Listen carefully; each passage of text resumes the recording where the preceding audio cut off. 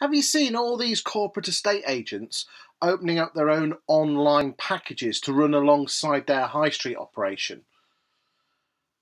I've been thinking, is that wise?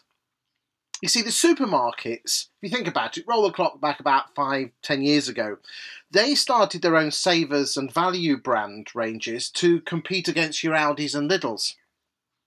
And they spent millions of pounds advertising these cheap, you buy a packet of biscuits, could either have the Sainsbury's own or the Sainsbury's value.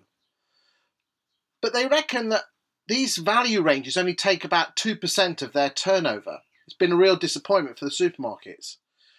So the question is, why haven't these savers and value brands really taken over when your likes of your Aldi and your Lidl are just taking over the world?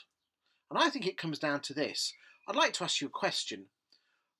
Would you do your big weekly shop either at Aldi or Lidl, or you could go to Sainsbury's or Tesco's, but you could only fill your basket full up of savers and the value range? Because I don't care what you say.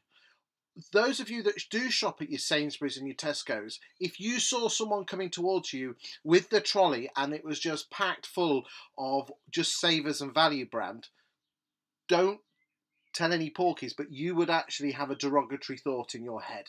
Whilst everybody at Aldi and Lidl, it's all two fingers up to the big estate agency chains. We're all in it together. And that's what it really comes down to, is that people don't want to feel stupid when they're pushing their trolleys around at Sainsbury's with all the value stuff, or Tesco's with their whatever range they call it, with their cheap and cheerful packaging. But that's what we might be doing with those corporates who are setting up their own online packaging. Countrywide are a big one at the moment, offering sell your home with Bairstow Eaves at £995 or whatever branding is they have around the country. And I really am worried for Countrywide and the corporates offering this. You see, Purple Bricks and their mates at Yopa have only got 4 or 5% of the market. And that hasn't hardly grown in the last year. And if they're not careful, they're turning their whole operation to try and counter this what is considered a very small, 4 or 5% isn't huge.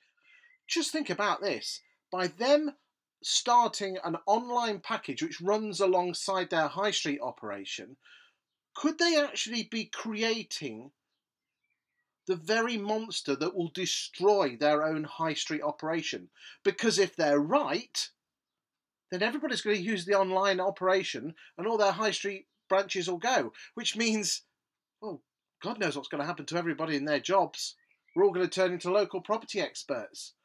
I wonder what colour Countrywide people will be. Just think about it. Love you all. Hope you're well. Look after yourselves. This is Chris Watkin talking about things about the estate agency and lettings market that I hope you'll find of interest. If you want to find out more, subscribe to my YouTube channel, and I'll be able to tell you even more stuff about my thoughts on the property market in the UK and how to get more homeowners and landlords to use your estate agents and letting agency. Thank you very much. Love you all. You are an awesome agent, and don't let anyone tell you any otherwise. Cheers.